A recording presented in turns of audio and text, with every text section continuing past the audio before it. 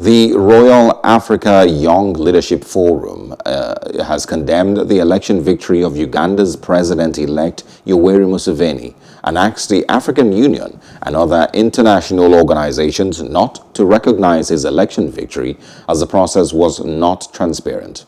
The, group's Africa Managing Director Bello Shagari says the continuous silence of the African Union and international organizations on what he called intimidation and harassment of the opposition candidates undermines the principle of democracy in Africa.